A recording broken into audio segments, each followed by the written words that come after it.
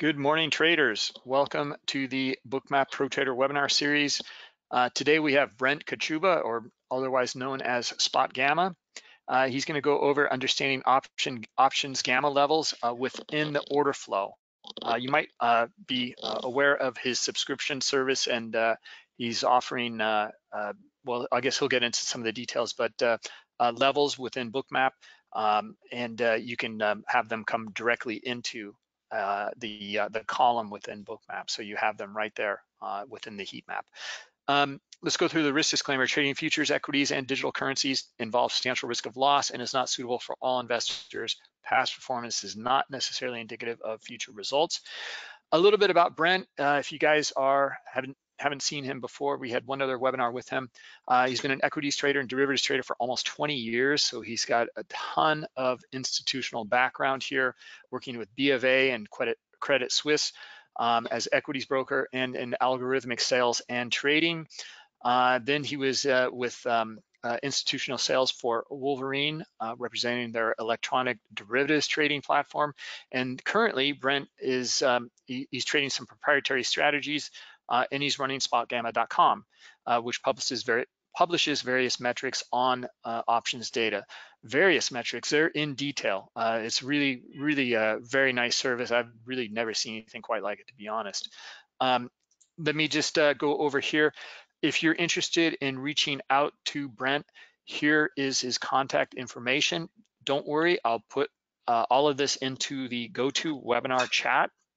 Just copy and paste it right in there so that you guys can click directly on the links. He's got his website here and his subscription service.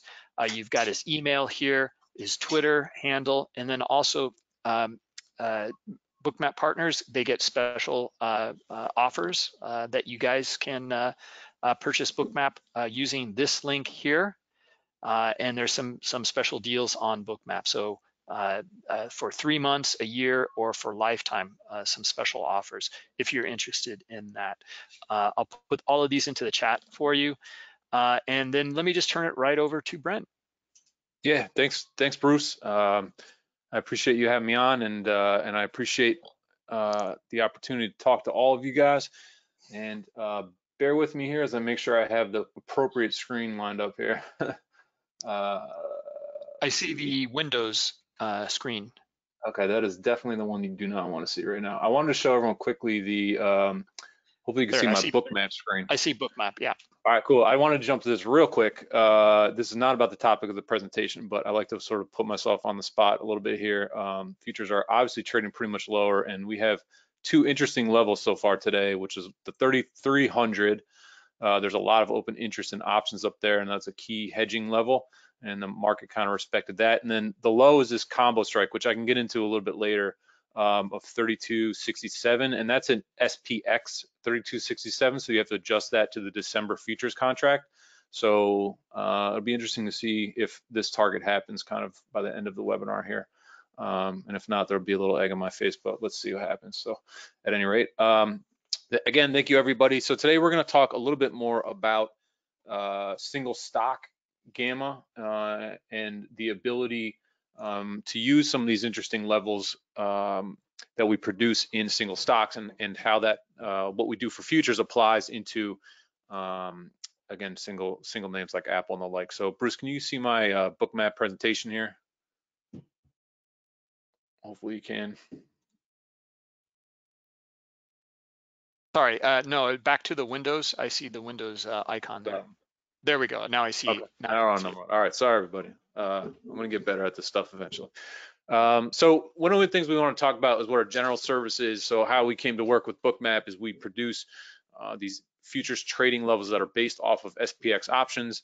Many of you are probably familiar with that. We've done a lot of videos. There's a ton of information. We've done a few presentations with Bookmap in the past that discuss this at length, so I won't dig in into that too much of this presentation. But basically what you need to know is that we look at all of the open interest in the S&P 500 and the SPY, and we produce these support and resistance levels and volatility estimates and those translate into the ES futures market. So at the open there, we just showed our 2 levels for today, and we produce what our expected move on the day in terms of standard deviation, how big of a range we expect to see and how we think the market will move.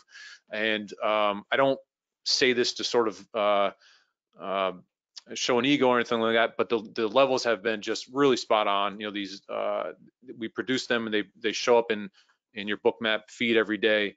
And I think they've been really helpful for a lot of people. And there's a 5-day trial if you want to try this stuff out. You'll get access to the full suite of levels and metrics. You can pull in the cloud notes and just watch that as we go. So with that, I'm going to dig into the idea of gamma just real quick, and then how we can apply that to single stocks. So what we do is we look at market gamma, and a lot of people hear this phrase gamma and it's a Greek and their eyes probably glaze over a little bit, but all you need to know is that gamma is an estimate of volatility in the market. And it's a measure of volatility in the market because it is an estimate of how much dealers will hedge and options market makers will hedge the underlying equity or the underlying, in this case, futures if you were looking at SPX options, right? So the 2 key questions that you need to ask yourself, and this pertains very much to equities because it's, there's 3,800 different equities, and each one some have big options volumes and some have very small options volumes. So these are important questions to ask. So number 1 is how much volume do option players produce? And obviously, if there's more options trading in a name, there's more hedging in a name, right? So there's going to be more of an impact from options market makers and dealers if there are bigger positions and bigger volumes, right? And then the second question you need to ask yourself is how are dealers positioned, right? Are they long calls or are they short calls? Are dealers net long puts or are they net short puts? And all you need to know about that is based on how we think they're positioned, how dealers are positioned, i.e. long or short options, we can then produce volatility estimates. And all volatility estimates are is how much do we think a given name is going to move on the day, right? And then the third one is where are those positions concentrated? In the case of the chart that we showed at the open, there's a lot of open interest at the 3,300 strike in SPX. That was a key resistance level today. There's also a lot of open interest at this 3267 level, which we'll see if that level gets tagged as well as a support area here. So again, those are the 2 things you really need to know. Gamma is simply an estimate of how much volatility there's going to be in a name, and we'll dig into that a little bit more. At the end of the day, you don't even need to know what an option is and need to know, what gamma is or how to calculate it, right? But what you do need to know is what is that metric telling you? It's like Bruce and I were talking before, you don't need to know how an engine in a car works in order to drive it, right? You just need to know sort of what the output of this model is. So please don't get turned off, by this concept of market gamma and needing to know Greeks and how things are hedged and the like. We try to sort of distill it down for everybody. All right, so back to this idea of volatility in gamma. In the SPX, what we do is we measure this thing, and you probably heard about it before, a positive gamma market versus a negative gamma market.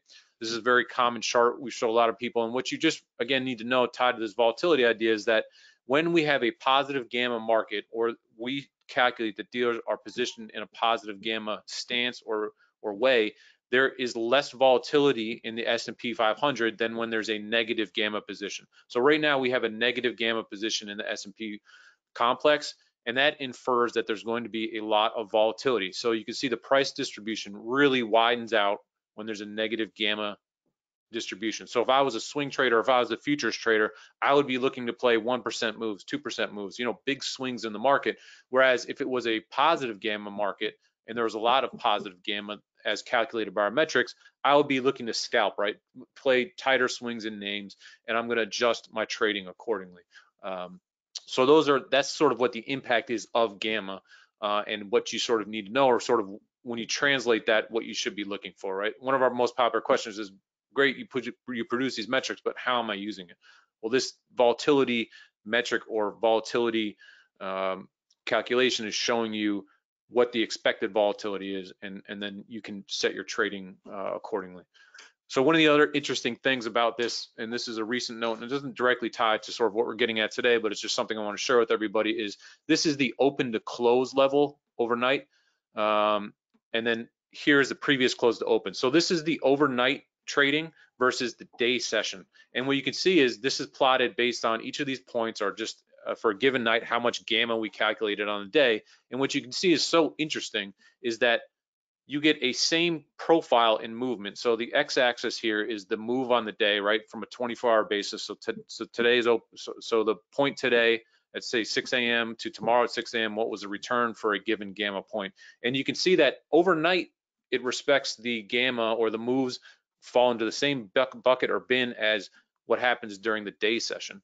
And I had always thought, there's this common chart of the market performs better if you sort of buy the close and sell the open. And I had thought that that was because the overnight market just had a more positive return. And there is a positive skew in here, but really what's so interesting about it is there's way more big negative moves during the cash session than there are during the overnight session.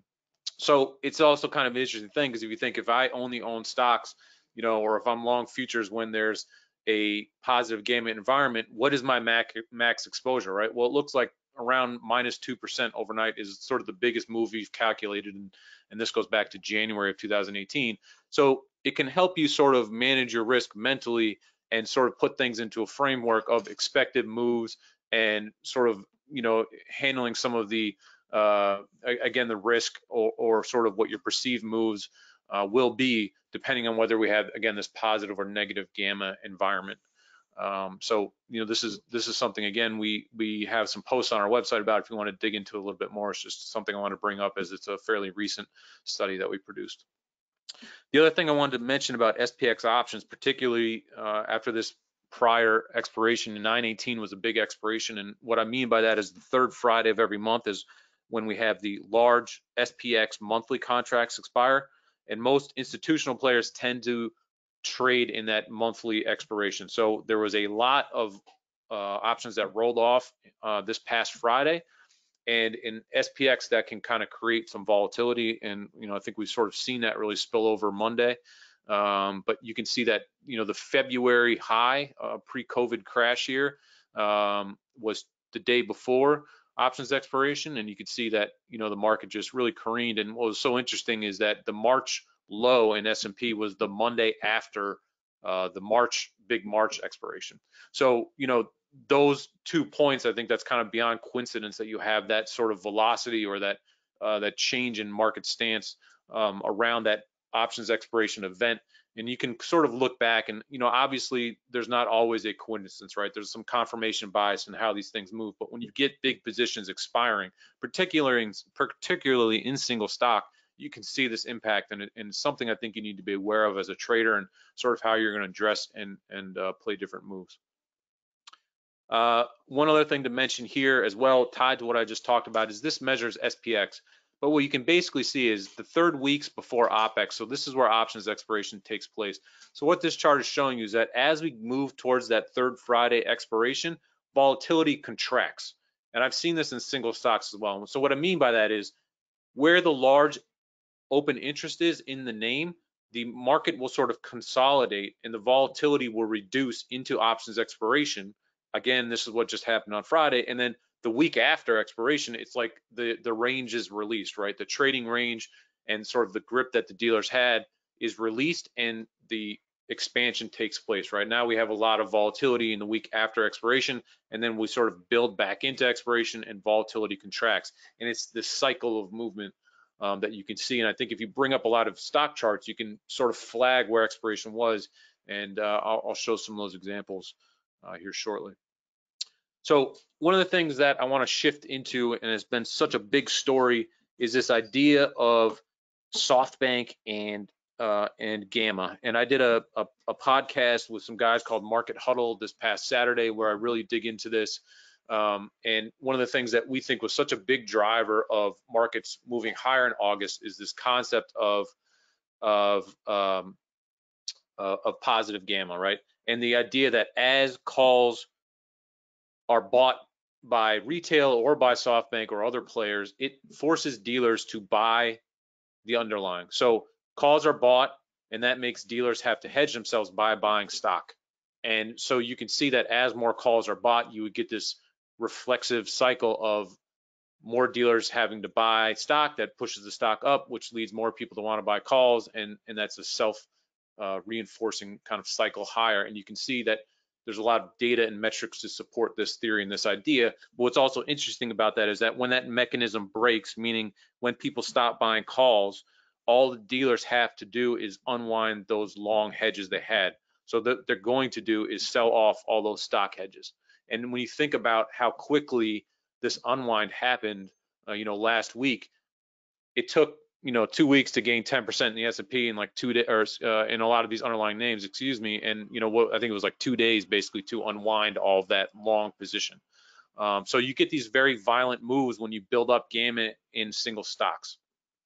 And so what we do when we look at single stocks is we assume that options dealers on net are short calls and short puts, right? Which is another way of saying that most people who are trading single stocks are buying calls and buying puts.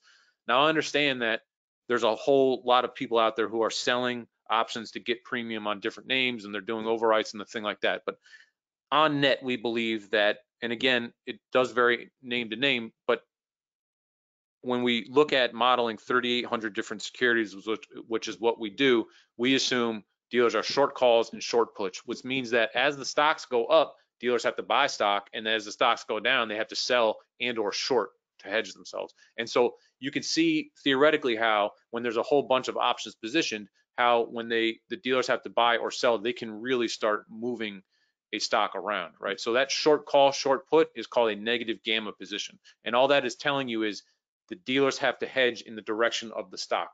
So momentum trades are popular or should be effective in names with big options complexes or trading. And if you just sort of want a visualization of what that is, we just need to look at Tesla, which we're going to talk about here in a second. This calls reloaded slide here just talks about this cycle of expiration. So you can see that calls build up. We hit the big expiration. In this case, this was July. It resets the complex, so to speak, and then we build again into August, and then the calls reset. So again, in September, we just had another reset where call positions or put positions are going to get rebuilt, and we'll see how that plays out going forward here. So understand, I guess, the rhythm of the cycle, right? The once a month cycle, so to speak. So again, what we're trying to do here when we look at these single stock positions, we're trying to identify places where volatility is going to expand, right? We want to get long in those areas, or where volatility is going to contract or pin. And so those pinning areas are going to be targets by long or short resistance areas, and or where do I want to get long exposure to certain names because I think a volatile move is about to happen. And I'm going to go through some names also in real time. We can look at we call it our equity hub tool, and look at some charts here in Bookmap, which does a great job of exhibiting where liquidity shows up, obviously, in these single stocks, and see if it lines up with some of our options levels. So what we do when we look at single stocks is we produce this options map, and this comes from our website. I'll show you how it works shortly, but what you need to sort of know here is that we map call gamma, which is essentially just looking at how calls are positioned in a name, and then the orange line is put gamma. So put gamma is telling you how much puts are in a name. So in Apple, it is dominated by call options. Whether that's guys shorting calls or looking to get long exposure, there's typically very little put buying or put interest in Apple relative to the amount of calls. And so what's important to look at here is how much open interest exists in Apple, and it's a lot, and the volume is very high. So it's a very interesting name to watch from an options perspective. And what you also get to sort of comfortable with is we tell you how much gamma is in a name, and this is a lot of gamma, right? There's some names that have, say, $1 million of gamma, and what you kind of need to do is just sort of get used to looking at how much gamma there is. How big is the size of the options complex versus underlying volume? I'm not going to dig into that here, but just know that when you start to use the tool or you start to look at it, you want to know, okay, how much hedging impact is there really versus the underlying volume? And so along with, okay, here's call volume and put volume, what are the key levels that I need to pay attention to? And these dotted lines show you various levels that are important in the name. And this will be things like where the largest call or put concentrations are. We have a couple of specific models that we run to produce key points. For instance, this inflection point here where these two call gamma and put gamma areas separate is often a support and resistance zone. And then the second thing to know is I talked earlier about volatility expansion and momentum. What this line is telling you is that as Apple moves up, it is picking up dealer hedging. Dealers need to start buying and sort of chase the name, so to speak, in accordance with the sort of steepness or the slope of this blue line. And I hope that makes sense, and I'll answer a lot of questions around this.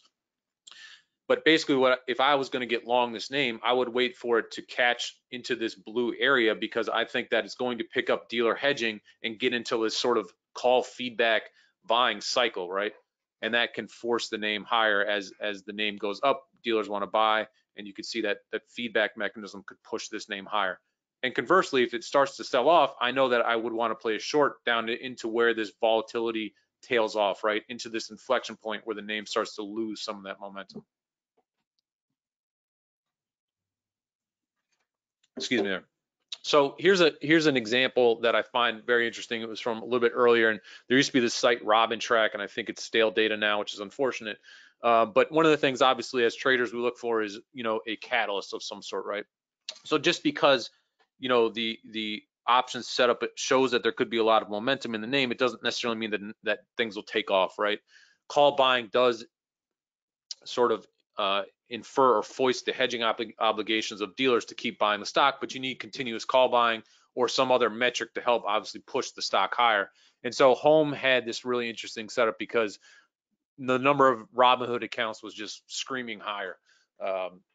And so what was fascinating about it is this was from the day, these two charts coincide on the same day, and you can see that the setup in the name showed that there could be a lot of momentum up in the stock. So you've seen these names that were going up 20%, and you go, when is this thing going to stop? When do we want to short this thing, right? It just keeps going higher. So 20% today, or down 20% today, like Nicola, when do I play a bottom? What may be an inflection point? And I think these options metrics can really show you where that inflection point may be. So in this case, there's a lot of gamma set up in the Home ticker Home, and it seemed to top out around this 15-16 area. And what's so fascinating is that they had earnings, and the stock really respected this area and this level, right? And if you think mentally about what's happening in the position is, we show there's all this gamma. Dealers have to buy the stock to hedge themselves as this thing rips up. And what you see is that, this is after hours, but we need to hedge our exposure, right? There was this earnings play and a lot of momentum in the name, and it does sort of extend past that sort of 15 zone, right into the 16 zone, and then it immediately sort of settles back down under this, under this curve, right? That's that hedge. And there's numerous examples of this happening, and as you sort of start to watch the options setup, it can really offer some a way to contextualize a lot of the moves that are taking place, particularly in times of expiration when there is no move, and you'll see a stock down 3-4% on expiration day, and you're not sure why there is no news. Well, it can be because, again, expiration and dealers have to unwind positions or adjust their hedging setup. Sorry, I'm going the wrong way here. Here we go. So one of the things I wanted to show, which is interesting about Tesla, is the change of the volatility, right? And so what we had here was on 7/10 before Tesla earnings, there was a lot of people positioned, and this was in July, a lot of people positioned to play this name, right? And this gap between the orange line, which is put gamma, and the blue line, which is call gamma, again infers that there's a lot more people positioned long in this name, and that can have consequences for the stock as it moves higher or lower. And what's so interesting about this is that you can see here when I flip to post earnings, the shape, so to speak, of this gamma totally changed, right?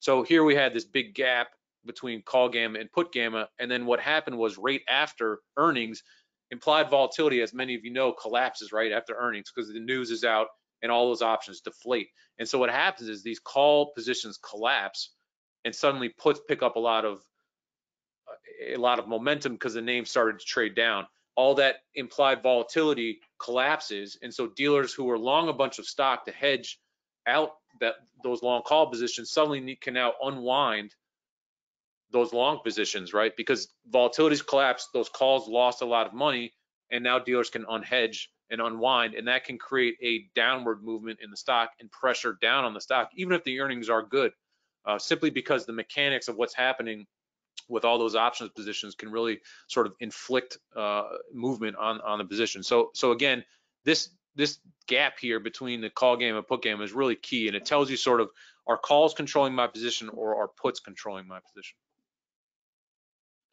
So we highlighted these levels here on the slide, and just to show you what essentially happened here, this is 710, right? So this is going into the earnings, which is this chart here. And so you can see that leading into this big ramp, which is this level in the stock, which at the time was a major move, and then Tesla made even bigger moves following this. But you can see there was this ramp, and I think a lot of this ramp is because of this positioning and people buying calls and sort of front running earnings, so to speak, getting in front of that earnings move, and you have this big tick up, right, in the name. And why does that happen? Well, again, I think it's because of dealers. And then again into earnings, it was the same thing. And this is this chart here, the post earnings crush, where you see the stock just trade down. It doesn't look like a big move, but this is a $150, $200 move down in the stock, right? Even though earnings were good, volatility crushes after hours. It had a nice rally, but market on open, volatility gets crushed. Dealers have to unwind positions, and you end up with this sort of gamma map or shape to the name after earnings. So hopefully that point is being made, and I'm able to translate that well, and I'll again show some more examples here, and happy to answer a lot of questions about that. One of the names that is sort of a little bit more of a current event, which is interesting, is Apple. And so, this is the trend in Apple for all of August. And I highlight a few levels here. There's a lot of people who wanted to play getting in long before earnings, or before the split, with the feeling that was somehow free money or something along those lines. And so this is August 31st, which again, you had to own the stock to get the split. And after the split, the name really just kind of tanked. And so what's interesting about that, this is the 125 level, which means keep that in the back of your mind. So this is the August 28th chart. There was a lot of options expiring on August 28th. We noted that this 500 strike, which is 125 split adjusted, had just a ton of options related there, and there was a ton of people positioned at that level. And you can see that there was, again, this sort of pin or move into August 28th, and then on expiration day we kind of had the expansion that day, and then we sort of reverted back to that level and fell through it. So we map out the 500 strike, which is again is the 125 split adjusted here, and note how many people were positioned in calls. I mean, everybody was in long calls on this in this name, and then as those unwind, again, after expiration, there's an unwind associated with it, and I think that can be reflected here in the stock selling off. If we look at September options expiration now, it's a similar story, right? This is now split adjusted. We show 112 as a really big area of expiration, and that again, at the time 9/18, which is Friday, had a lot of contracts expiring on that Friday, and you can see the name. This is 112. In that stock name, you can see the stock really just sort of mean reverting around that level into expiration. And these levels will pick up and show quite often. And it's not, you have so much open interest in Apple, it's very hard to sort of pin 112, right? There's a lot of people playing a lot of different positions here, and as options are being added or removed, it changes hedging flows. But this 112 zone, I think it's not a coincidence that the name sort of more or less pegs that area into expiration. Peloton into earnings, again, this is another similar thing, and I won't sort of go through that similar idea or similar position again in the chart.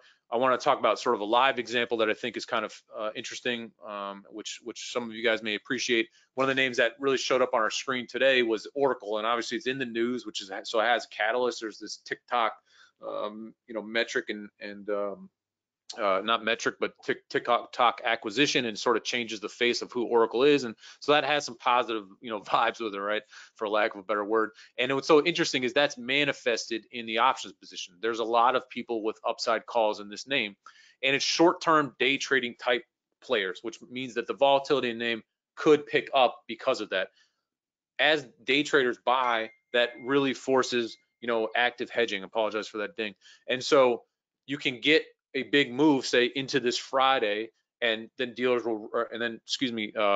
will reload next Friday's expiration. You can kind of get this feedback mechanism, this buying reflexive feedback mechanism in the name. And so what I wanted to do was just pull up a quick chart here of Tesla and of Oracle. And if you look at my Bookmap, I'll zoom out here a little bit. Shrink this down. So Oracle for today, 60 is a big level. So if you look at this area, this dotted line here shows you that the biggest open interest is in the 60 strike, and that's right where these put gamma and call gamma areas kind of converge.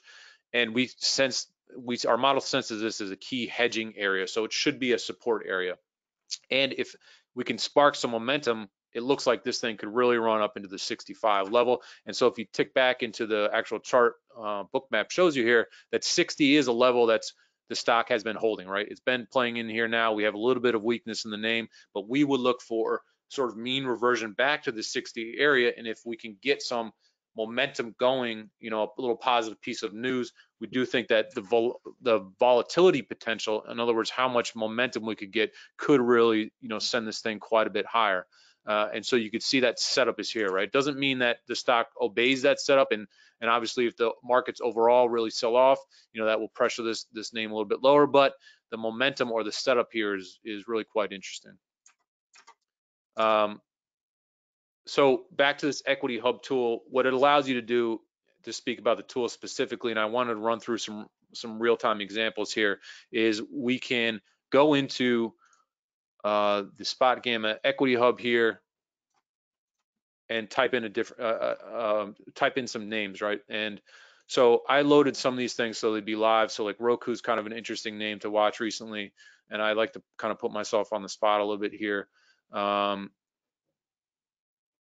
And see what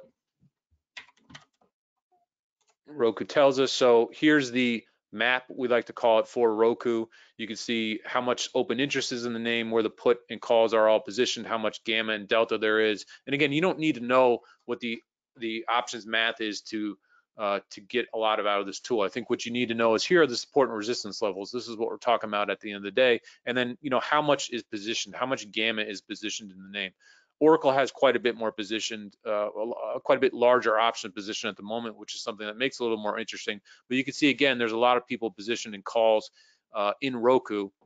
And we note that the 200 strike is where the most calls are positioned, right? So that's the 200 strike here.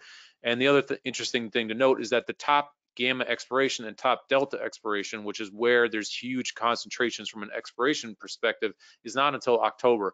So these are longer term positions. I would expect less sort of quick turnover in the name. And that is quite a bit different from Oracle, which had the largest concentration on 925, which is likely people may be playing that, TikTok deal or positive news. So if we flip back to the chart, you could see that we're under that 200 level. And if you look at sort of the convexity or the line here, we're kind of, in this 180, 190 area, and that should build, or this does infer that the momentum should carry this thing up into the 200 area, if the momentum can continue. Now, if we're going to check to the downside, you would note that there's a lot of expiration around the 180 area in the name. And so, that's not a level that's coming into play here at the moment.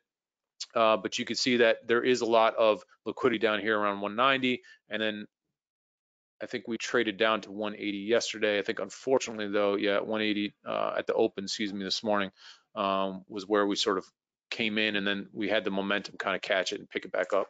One of the other names I had tagged was Nikola, which is interesting. I don't know how this thing is trading today. It obviously had a very bad day yesterday, and looks like we tagged down to the 25 area. So if we look at the map, so to speak, here, let's check this out.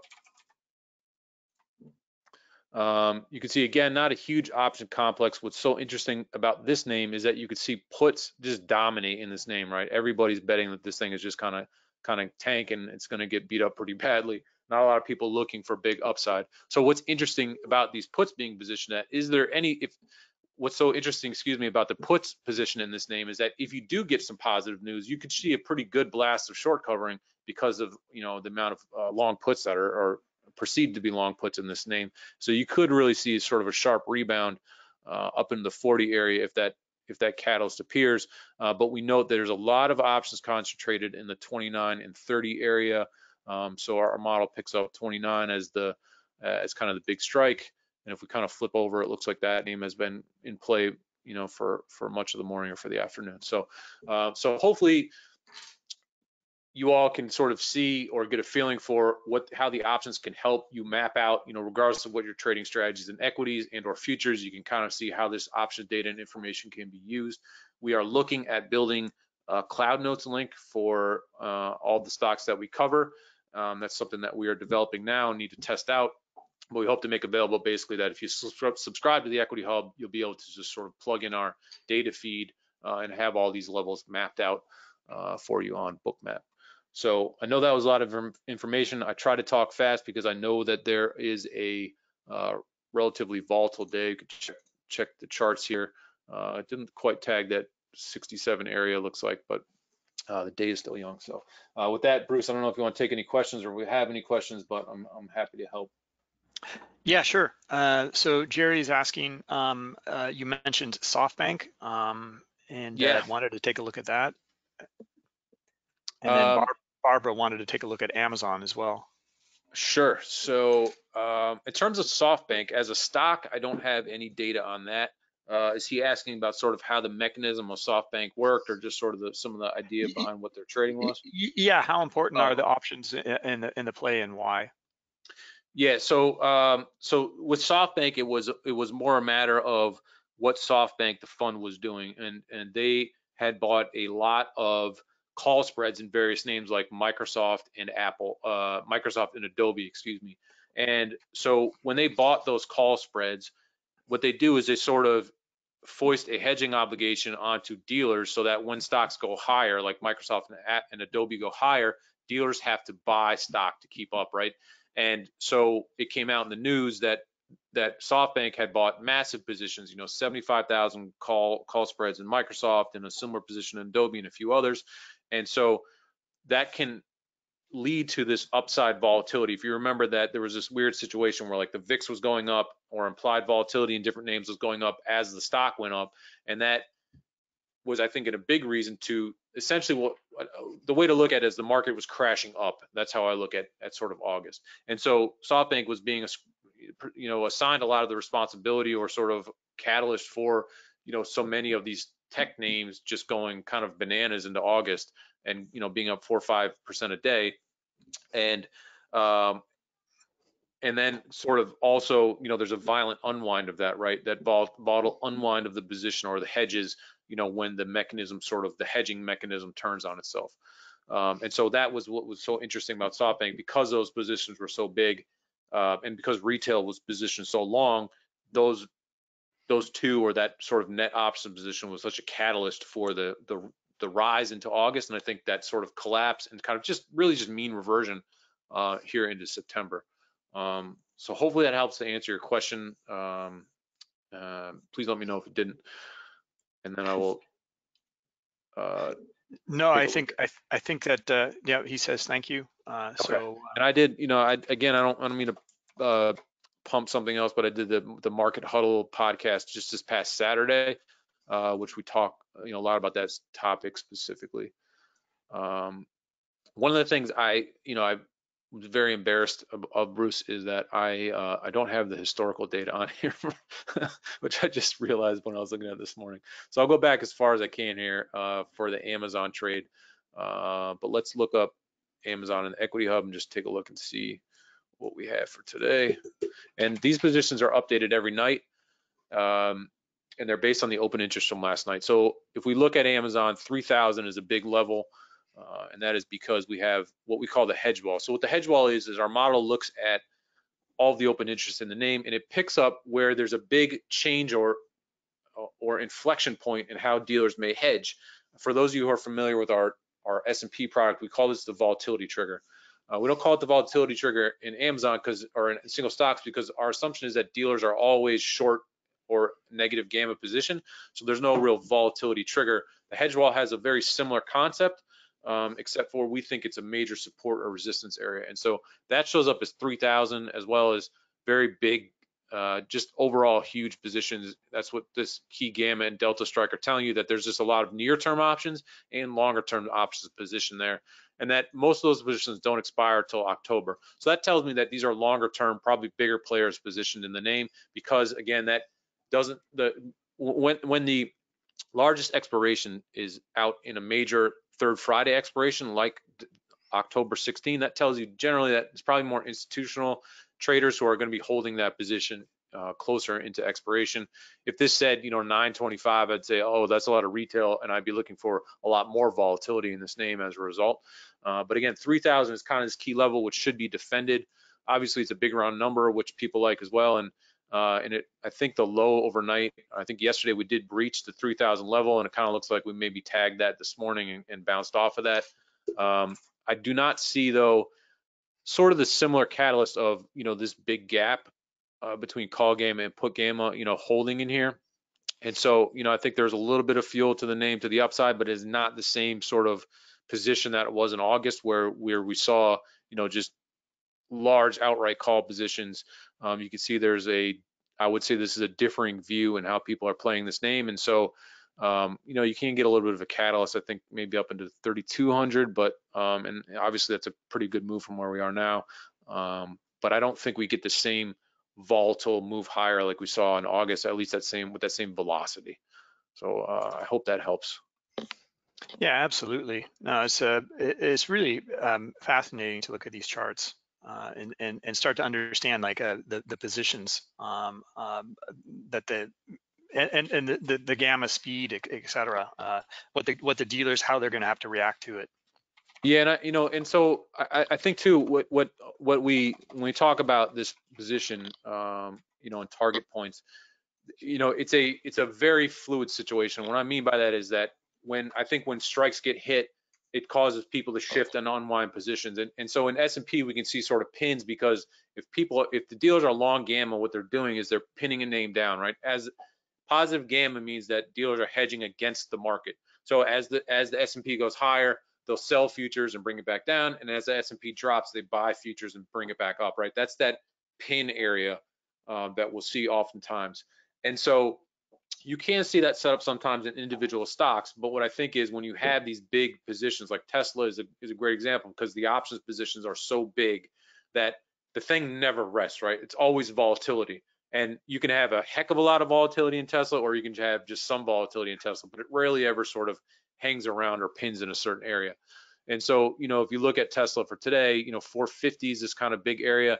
There's not a lot of people betting on downside right now in this name. Like there's a small drift off, but again, people are positioned for long call. And I think some of this is the battery day thing and the like. And so what you can see here is, again, the fuel is there to kind of push this thing higher. These numbers were a multiple higher, and I apologize for these all saying 100. We just need to change the abbreviation on this. But you can see that 925 is where there's a lot of gamma position, which means that there's a lot of options that are very sensitive to this movement that expire on Friday. And so, typically in Tesla, this is the thing, right? And everyone knows this is a big retail name. People love, to take risk here. And this is 30% of the options gamma expires on Friday. That's a big number. So wherever the biggest options positions are, and again, 450 is where they are going into Friday, this level likely plays into that, into the name, into Friday, because because there's so much expiration there. So here we're holding kind of the 420 area, which is down around in this zone, but there's just not the same impetus. I don't pick up the same downward velocity position that we had right after the August crash, if that makes sense. Yeah. So, I mean, basically, when the two lines are closer together, like you showed in Amazon, you're just kind of it's kind of equal. There's not an imbalance. Yeah. It's balanced. Yeah, and that's sort of, that's how I look at it. This is like a zone of balance, really, and that's why I just don't think, it's not a reason to sell the stock here. Like I don't see a lot of downward movement. And again, if the stock drops $300, you're not going to be happy if you own that, clearly. But there's just balance around this name, and there's so much expiration here or concentration at 3,000 that I think inevitably the name just sort of mean reverts around that area and waits for a catalyst. And if there was a lot of expiration happening this Friday, you could say, okay, that's a catalyst to push this thing into a different zone. But the other thing to note is that this map changes every day, and we're working on a historical data tool and sort of like a flip book method, so you can sort of see how these things change and how they contextualize. But tomorrow we may see that this blue line suddenly jumps up, and that could tell you, oh, a lot of other people, right? Sentiment has shifted now in this name because the call gamma has really jumped higher. And so again, a lot of this data and information is to help you contextualize the position and sort of give you areas, target areas. So whatever your strategy may be, you can overlay this information on top of that strategy and use this data to help again map out where some of your trades may want to take place. Yeah, excellent. So, and then, did you have some examples? Maybe, I guess with some of the stocks in there, maybe you don't have them in the column there, the notes column. I don't have, unfortunately, the notes column. I need to sort of populate that. So I need to back off. Or I need to back off. I need to add in some of the single stock metrics in here. So if we want to take a quick look at Netflix and just see what's happening in there. So this is kind of a similar situation to the Amazon where, it sort of seems like it's pretty balanced here, like putting calls. If it breaks above the 500 area, you could really see a pretty good run, as this is fairly steep position. This is a decent amount of gamma. The other thing that's interesting to note too is how much volume took place. So you can see a lot of times in the name, like the one I remember is Peloton, and I think if I want to look up Oracle volume for today, you'll see big increases in volume for the day before, or if you look at today's data, in your brokerage platform, you can see that a lot of calls are taking place. That in combined with the way that this is already positioned can really give you a lot of information and really help you analyze, good setups, to position yourself for, the momentum trade, so to speak. Yeah, Oracle's only had 34,000 contracts trade today, which is not too big. So in Netflix, again, sorry, 500 is this kind of key transition level where it's like, if I was going to get long, maybe over 500 makes it pretty interesting. And under here, it's just sort of a, a balanced sort of grind or chop area, which sort of seems to rhyme with maybe what the stock is doing today. I don't know if there was a key level at 480 or not. Yeah.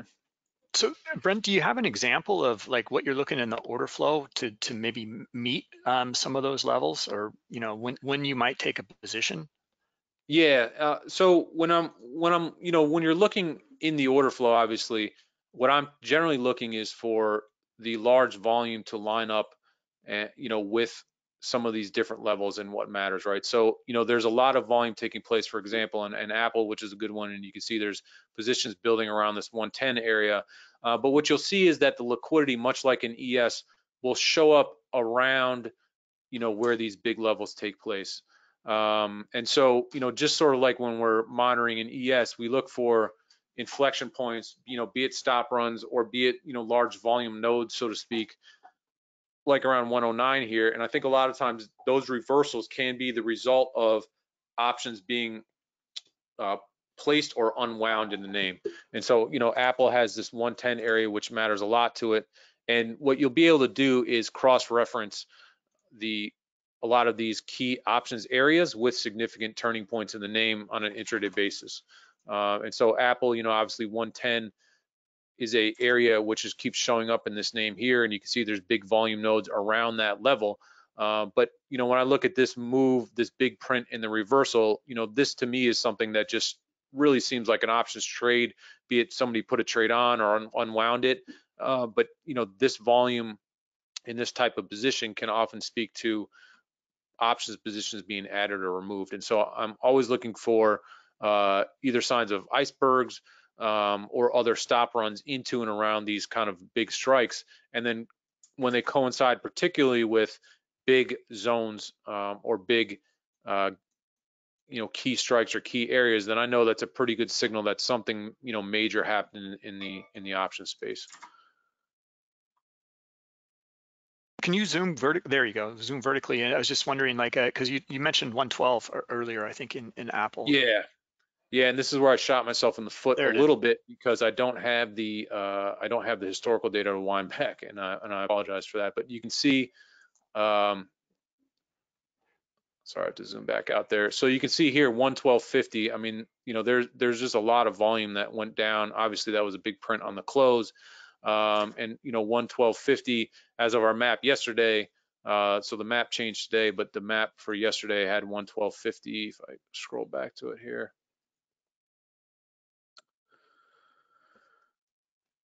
So here's the map for yesterday.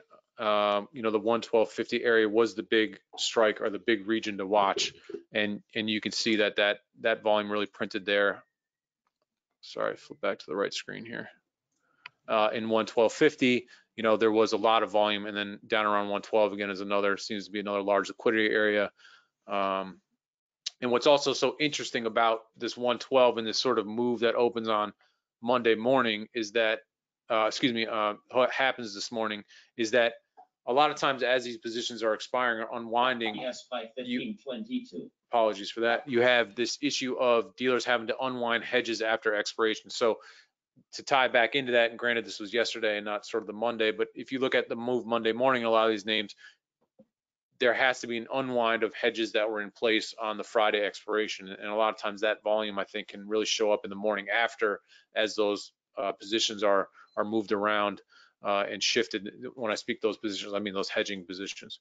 And so, you know, I think that at the moment, you know, the fact that those 112 positions have disappeared means that this name can really kind of start to drift down. But again, it's a pretty neutral position in here. And so if it breaks 115, you could see it really start to pick up. And I would expect that, you know, we would see some kind of stop run or position change if we sort of break up above this volume band, you know, and start to move forward. It could really catch some momentum. But as we're sort of under this grind area, you know, you can see there's just a lot of mean reverting. There's not any real clear, you know, zone of volume or change. And the name is kind of just sort of floating around, if that makes sense. Yeah, absolutely. Let me see. There's a few kind of detailed questions here. Silvio is like talking about or asking about the different nomenclature and different phrases you're using, like put wall, gamma, delta strike price, or key strike, volume trigger. Is there a latest version of nomenclature? And second question is the volatility trigger for single stock, single equities, like we have in the SPX. Yeah, so the volatility trigger we call the hedge wall, and again we differentiate because we believe that single stocks are always in a negative gamma position. So in SPX, the volatility trigger tells you when gamma shifts from positive to negative, and that infers that volatility will really pick up when we enter a negative gamma market. In stocks, we assume that there's always this negative gamma position. So the hedge wall is the same model that detects the volatility trigger in SPX, but in stocks, we think it's a very key hedging area. So 115 in Apple, we would look for that to be significant resistance. And if it can break that, you know, here you can see that over 115 is where the calls really pick up. So we would look for resistance here, but if it does break, then we would expect a, you know, a really rather large move up in the name. The key delta strike and the key gamma strike, we have these on a FAQ on our site, and there's a glossary of terms here for subscribers. But basically, what you need to know is the gamma strike tells you where the largest concentration of options gamma is, at which strike that is, and that tells you the level that's most sensitive to options movement would be 115. So we would consider probably some type of a pin, again, resistance area there in the case of Apple. The key delta strike tells you where the largest in the money options are. So there are a lot of people who own in the money calls at the 75 strike. So that's all the way down here. So that's essentially like synthetic stock position, essentially, because they're deep in the money calls and they don't expire until January. So there's some big players who are probably holding essentially deep in the money call options that don't expire until January. So it'll be very interesting to watch in January how those positions are changed or rolled, because that's going to be a lot of volume that dealers may have to unwind on there. But this is telling you there's some, you know, likely institutional guys, you know, have big deep in the money calls in this level, and that's essentially like a synthetic stock area. And then our model also picks up these hedging bands. These hedging bands are there to tell you where sort of gamma tails off in a name, and sort of where we think momentum stops. So we were playing a momentum trader looking for a very volatile move. We would want to play that inside of these hedging bands. Oftentimes, you know, the hedging bands do sort of pick up or show up at a number that's kind of, you know, off the radar, like 250 in this case. But if you switch to some of the other names, they'll be a little more reflective of sort of what's around at the money. Again, when we're modeling 3,800 different names, not every metric will always apply to every name, but they all do have the model is always picking up different things. And depending on the name and the situation, these levels will adjust pretty rapidly. And then the other thing to note in here is top call positions. So where are the most call positions that happens to be at the 125 strike? There's a lot of puts at 100. That's the biggest area of put strike. So if Apple did start to break down to 100, there's a lot of puts that are going to start picking up juice, so to speak, and that can be kind of a volatility trigger. So if you wanted to sort of look at it that way, and then these other numbers, next gamma expiration number percentage tells you the percentage of gamma that's expiring on this next Friday's expiration. 15% is not particularly big. If this said 50%, then you go, okay, this expiration is a big catalyst in this name, and I would expect it to I would expect the name to change the way that it trades on Friday into Monday, and I'd want to play that accordingly. Okay, let's see. Nazar is asking if you can focus a bit on the 0 gamma strike and the volume trigger levels. Sure. So that'll be an ES question and not a single stock question. Is that right? Correct. Okay. So sure. So we passed this gamma flip line called the 0 gamma level a couple days ago. It was around 33.50, 33.25, sort of in that area. And basically what that is telling you is that when we have positive gamma, as the market starts to drop, dealers are buying futures. But the lower the market goes, the less futures dealers are buying. And then we hit this line called 0 gamma. And what 0 gamma is marking is that is the spot where, again, our model says that dealers are going to go from buying futures as the market drops to selling futures as the market drops. And so the idea is that once you pass that level, if the market continues to drop, dealers are going to start now shorting futures. And so what that infers is that you're going to have a big initial volatility expansion, right? That simply means that the market gets off pretty sharp after that level. So after you have that initial break and then initial sell-off following a break of the volatility trigger, or the 0 gamma area or volatility trigger, the terms are a little bit ubiquitous. What that is telling you is negative gamma is telling you there's going to be a lot of volatility in the market. And that is because, again, as the market sells off, dealers have to sell. Well, what happens now if momentum shifts and the market starts to rise? That means dealers got to buy to keep up, right? They're going to cover those shorts. And so all of a sudden now you're getting, 2-3% moves in a day. Like yesterday we had a huge sell-off in the morning, and then we made all that back at the end of the day, and you have just these giant swings, right? And that is what negative gamma is really implying or inferring. So again, you want to sort of maybe change how you're trading or adjust your style based on positive or negative gamma in terms of, how many handles are you looking to capture on a move, or how far can a move happen, or how far can a move go, based on if it's a negative gamma position or a positive gamma position in the market. So hopefully that helps to answer that question. Yeah, I mean, why? I'm just curious on the 0 gamma level. Like, why are they turning around and starting to sell? It has to do essentially with whether the market is controlled by calls or puts. So we assume that dealers are long calls in SPX, which means that they have a positive gamma position in calls, and then we assume that they're short puts in SPX. So that's another way of saying that in general we assume that there's a lot of volatility, VRP, so volatility risk premium. In other words, people are selling calls. Big institutions sell calls as a way to make money, and that means that dealers are net long calls in SPX. So that's different from single stock, right? Single stock, we assume the opposite.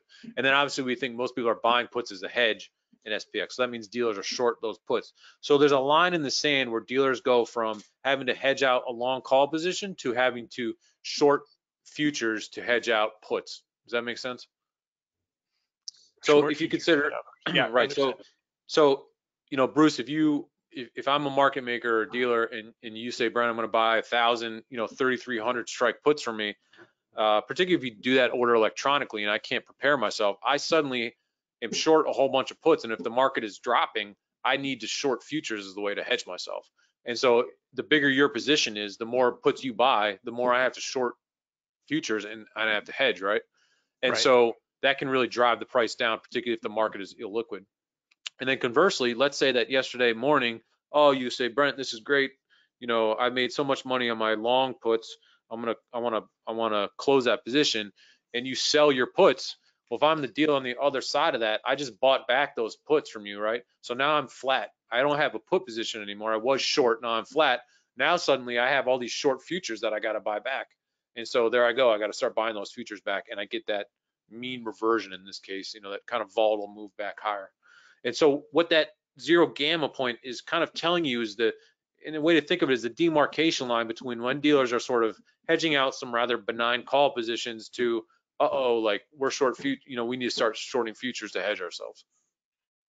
Understood. Let's see here. Nazar has another question on what is the translation you use between the ES and the SPY? So we just take I believe it's 12 handles today. We just look at generally on the cash open, we just look at where ESZ is trading versus SPX, and that's the level we use. So it should be a little bit more like, I guess, 9 today.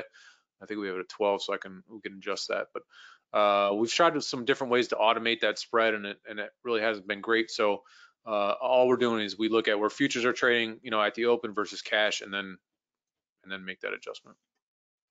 Okay. Let's see here. A few more questions. Sure. When is the data refreshed? So the single stock data is refreshed every morning. We try to do it by 3 a.m., but it's done definitely by 6 a.m.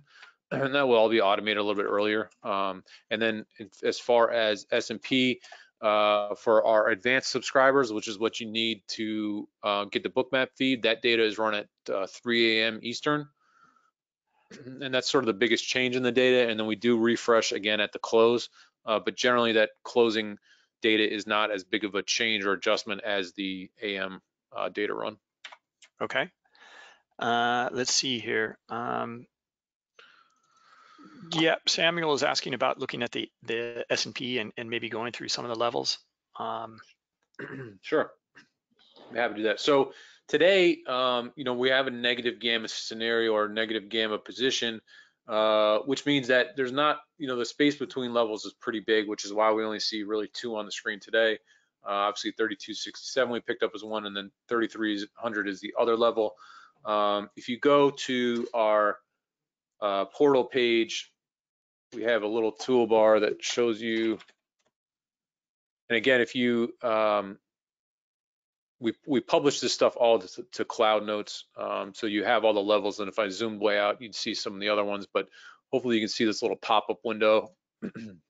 So for today, this is where all of our different levels line up, and these are the futures adjusted prices. Again, we're using 12 points. So some of these levels have moved way off because we had a big expiration, and so what that big expiration does is it drops the total amount of open interest at various strikes, and that can often lead to sort of a lot of the levels being kind of pushed way out, and the significant ones sort of have a larger meaning, but they're a little bit more spaced out. So what I mean by that is if it was a positive gamma market and we were looking at all this position here, this is 50 handles, we would probably have 2 or 3 levels that really mattered in here. But because we have the negative gamma position, our levels have widened out a little bit, so to speak. And on here, we have this volatility trigger, which I can touch on quickly. The volatility trigger is our model senses a different way of picking up where dealers are actually going to start significantly shorting futures. And then, conversely, if we get over that volatility trigger level, where will they actually start buying futures?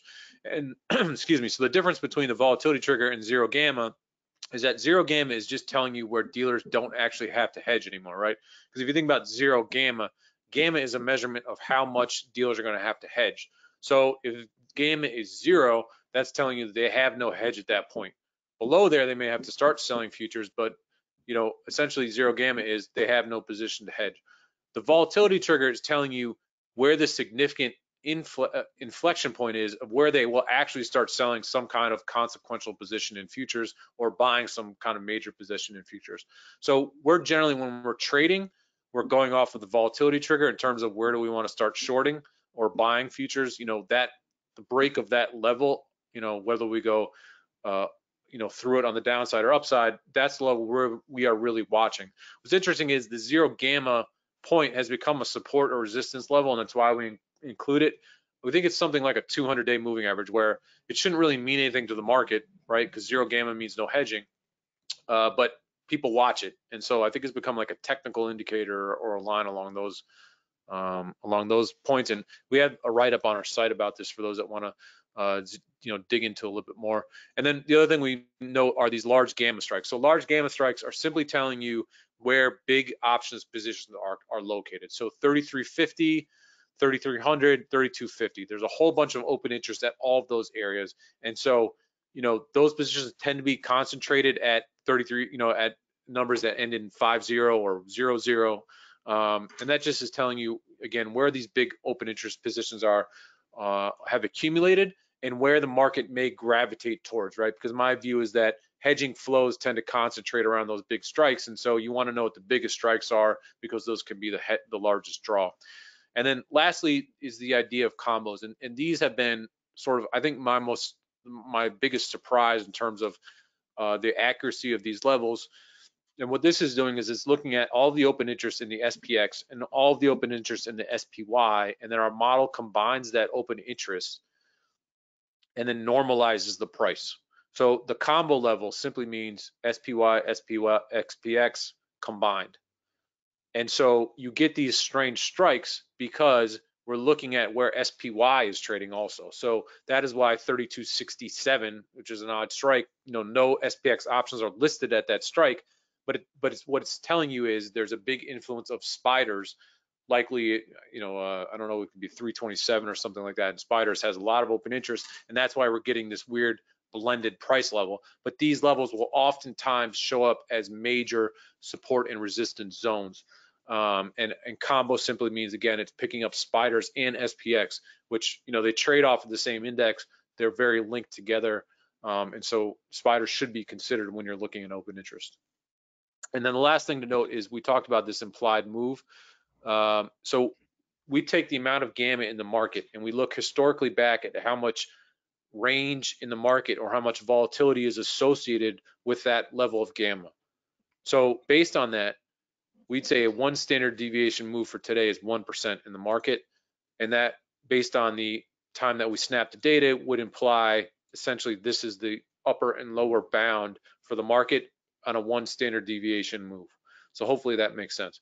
So every day we tell you, okay, a 1 standard deviation move in the market's going to be plus or minus 1%, and this is the anticipated range that we would see. We also do this on a 5-day basis because we think that there's some relationship between the rolling 5-day expiration as well as the intraday or 1-day move. So hopefully that covers the metrics at a kind of a macro level. Please let me know if there's one that I missed. No, I think that defines it really well. It's fascinating though, those combo levels. How it makes sense. You got the different players from the different instruments, and those are major inflection points.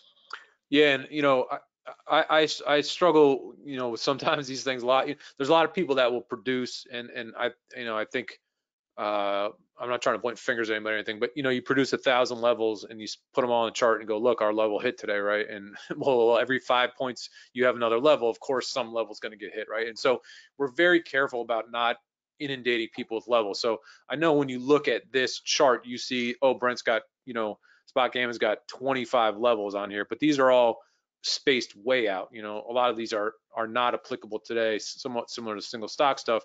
There are a couple that matter, right? And so I would leave it to you all to assess whether or not this was a successful support area. We didn't break the level, we got within 2 handles of it, and that is the kind of thing that we'll often see, right, in terms of how close we get into some of these areas and where just sort of the overall general significant support and resistance lines are on the day. These combo strikes really show up quite often, and it's been very interesting to watch. Yeah. I just and there's a few more questions here. I actually had a question as well, like the way that you are trading some of the futures here, and you said that you were looking for lots of volume moving in the direction that you're anticipating there due to the gamma, but also, I mean, like going into that combo level there, I would just imagine like you could just scoop up such good deals if you are anticipating some of these levels, and then implied volatility is obviously going to be dropping pretty fast around that combo level, and then like trading options from that level on up in SPX or in the ES. Yes, Yeah, and so that's you know, it's a very interesting point, and you guys have these fantastic new tools, the iceberg trackers and some of these stop run mechanisms, and I have a lot of subscribers that have sent me charts that show that those data points coincide with each other, and I apologize, I don't have it loaded up in here. That, you know, you can get, there's a signal that confirms around these combo levels, and I've had multiple people tell me this, and so, you know, all of you are likely, you know, well versed in Bookmap, and you guys show a lot of the tools that show you that this is a level that shows up from spot gamma because there's a big option position there, right? And then you will see a confirming signal, be it an iceberg or a stop run or some other type of flow that is showing up in the system that confirms this area as significant, right? And so I don't think that you need to sort of just take our level, you know, and say like, this is the only thing I need to watch for. I think you will see that there is a fingerprint or something that could be construed as dealer activity or market maker activity around this level. So what I'm trying to get at is know where these levels are, and you'll see something happen in the market that confirms that there will be a reaction here, I guess is what I'm trying to say. Yeah, exactly. Something in the order flow that gives you a key, and one of them being like on the way down, just massive absorption on the bid. Right. Right, and it's you know, I mean, this is unfortunately you know, the way that I have this configured, and I need to go to Bookmap school to improve this, no doubt. But you know, there's a lot of liquidity kind of taking place, you know, in this area, right? Like there's really no bids, you know, taking place or any significant buying taking place, and then for whatever reason here, you know, things pick up, right? And granted, this is, you know, a couple handles higher than what we sort of had estimated here, but this is a random spot to sort of for this inflection point to take place. In other words, like if it was at 3,300, I think anyone could look at, oh, 3,300, well, it makes sense that would be resistance. It's a big round number, right? Or 3,250, that makes sense because again, it ends in 50, and people are going to psychologically pay attention to that. You know, these numbers will turn at odd handles, you know, 67 or 53 or whatever, right? And so there's absolutely something to it, and I think your tools, the Bookmap metrics that you have, the iceberg tracker, et cetera, as I mentioned before, I've had other subscribers, you know, point to these things as confirming signals that just give the levels a little more veracity, so to speak. Yeah, that is excellent. I mean, it's again just higher time frame levels and then looking at the order flow basically. Right. And so, you know, on a move like today, you know, I personally, and I can't offer trading advice. I can't tell you what would work for you or for not. But I also have subscribers that just swing trade between these two big levels, right? Like you need to sort of assess where you think the market's going higher or lower, and then, you know, just ride between these two big levels. And what's sort of interesting is that was sort of the way it played out this morning, you know, 3,300 down to 32, you know, 57 or 60, you know, if you want to say that this level mattered here. You know, I feel like it did. And then, you know, this may well mean revert right back into this other big area. So it's time frame is sort of, I guess, what your strategy is and how you want to overlay these things, I guess. Okay, let's see. A few technical questions. John is, if you're asking about how to get this into the chart, like Spot Gamma has, like on the left-hand column there, that's part of the subscription service in his notes column. And then Jason's asking you if you have a service for index levels only for the stocks. It's just all stocks. I mean, it's not like just SPY and QQQ or all that. I guess that's what that's what the equity. Yeah, so the equity hub is our product, our single stock product. All. Okay. Right. So that shows everything. So if you just go into this subscribe now button here, I don't mean to advertise here, but it's just this equity hub here. So there's 3,800 different names that you can analyze on your own. With our standard membership and the Bookmap advanced membership, we send out a daily email also that gives our blurb about what we think is happening in the market, and then you get all the levels, and then you get the cloud notes. If Equity Hub is just the Equity Hub tool, so you can sort of run your own analysis, so to speak, but that gives you access to all the stocks. Okay, let's see here.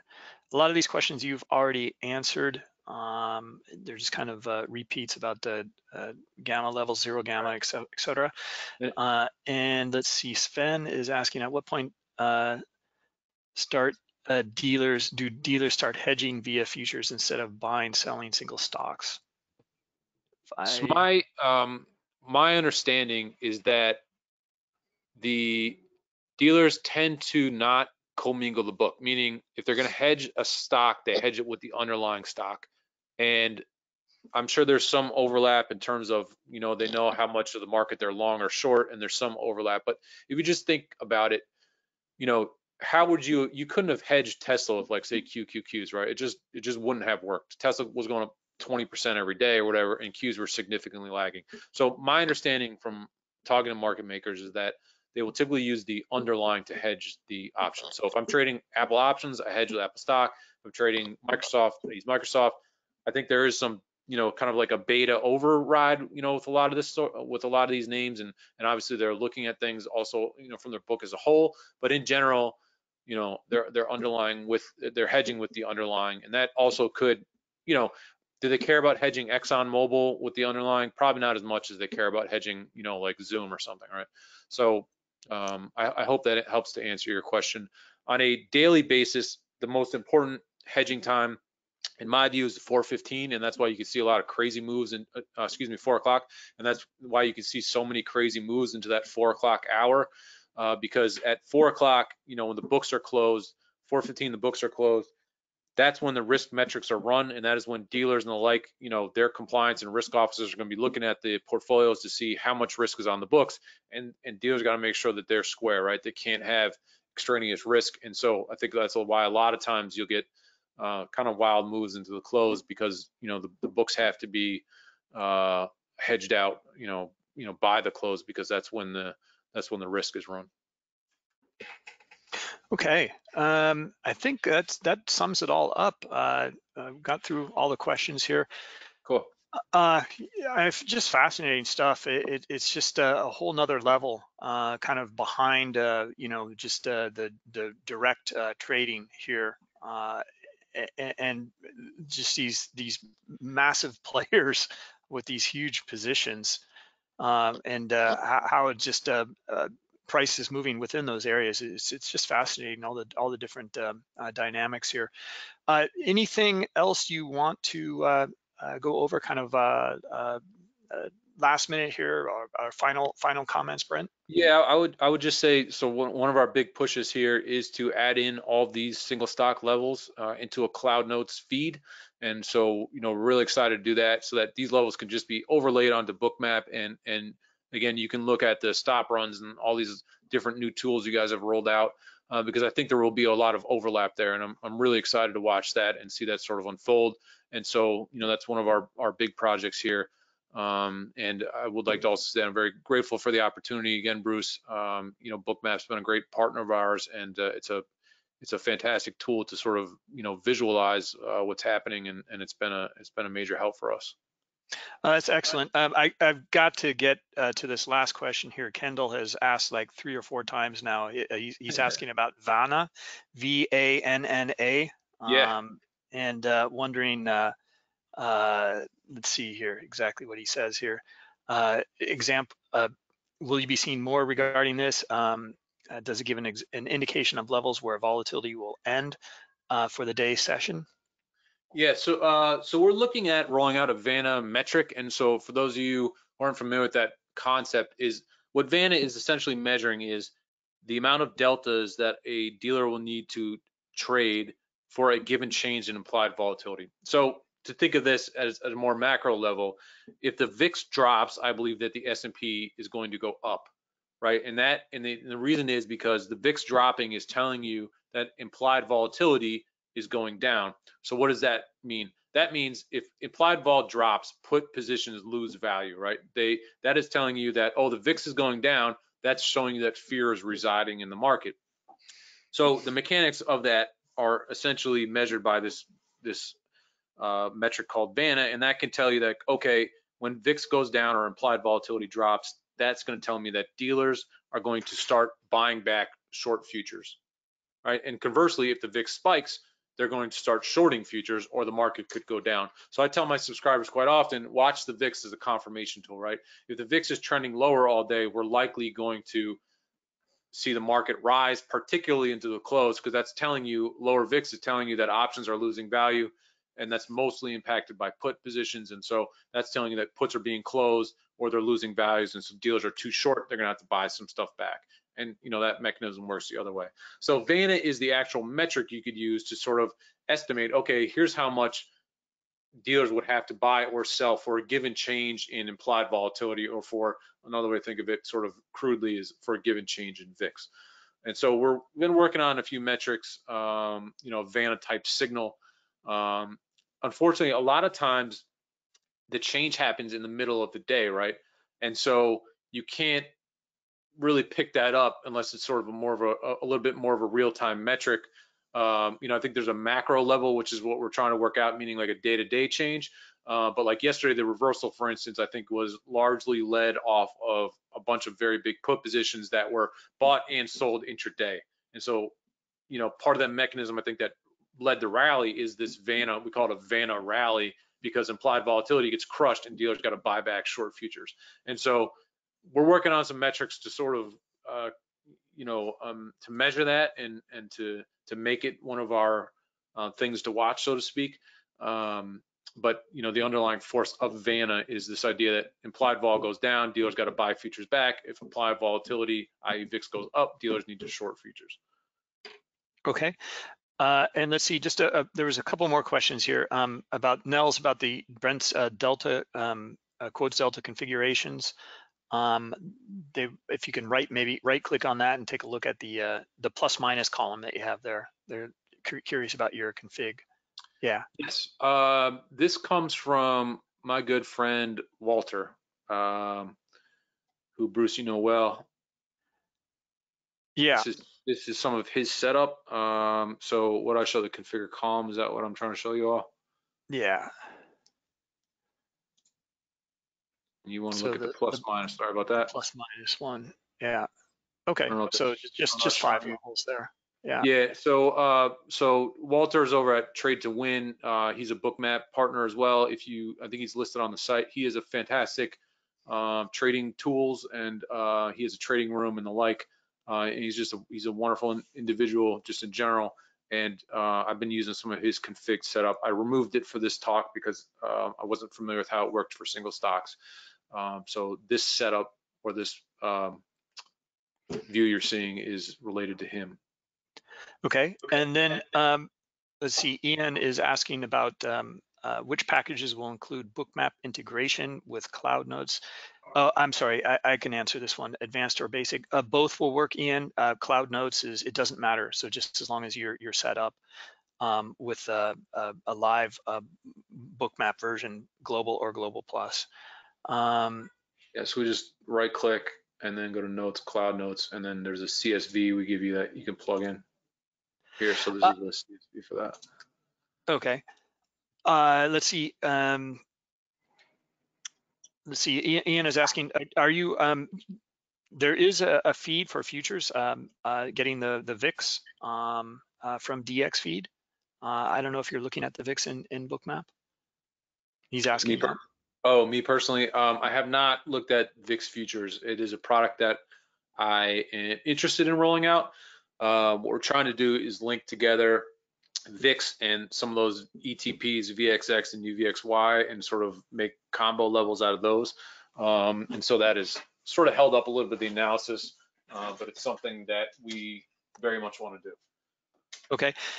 And then I'll just mention here, guys, like I put all of Spot Gamma's contact information into the chat there, as well as the special offers for Bookmap if you're interested in that, that you can get from Brent. And then Brent, I'll let you sign off here with maybe going through your products again, because Ian is asking about the different pricing and which has the integration of Cloud Notes and Bookmap. Sure. So I'll just show you the site real quick, and thank you for the opportunity to do that. And I'm trying to over market to you all, but if you just go to our site, which is spotgamma.com, and you click subscribe now, the Spot Gamma Advanced is where you get the Cloud Notes link. And so this is what gives you that ES link and NQ. So right now you have ES features and NQ features you get the Cloud Notes for. Spiders and QQQ are right around the corner for adding those levels in. And then you can also sign up for the full member, which gives you access to the Equity Hub as well as the advanced combination. So it's these two combined, which still gives you those Cloud Notes. And then we'll be rolling out an Equity Hub Advanced, which gets you the Cloud Notes for all the individual stocks. That should hopefully be out in about a month. Okay, excellent. All right, I think that's it then. Well, Great. I mean, excellent stuff, Brent. It's just fascinating stuff, and a whole nother level here that most of us just aren't familiar with whatsoever. Yeah, well, I hope it helps. I hope the examples spark some interest and some thoughts there, and you know, hopefully most of all, it's useful and helps everyone be more profitable. Excellent. All right. Well, thank you, everybody. Thank you very much, Brent. Sure. And we'll catch up another time. Sounds great. Thanks. Okay. Bye-bye, everybody.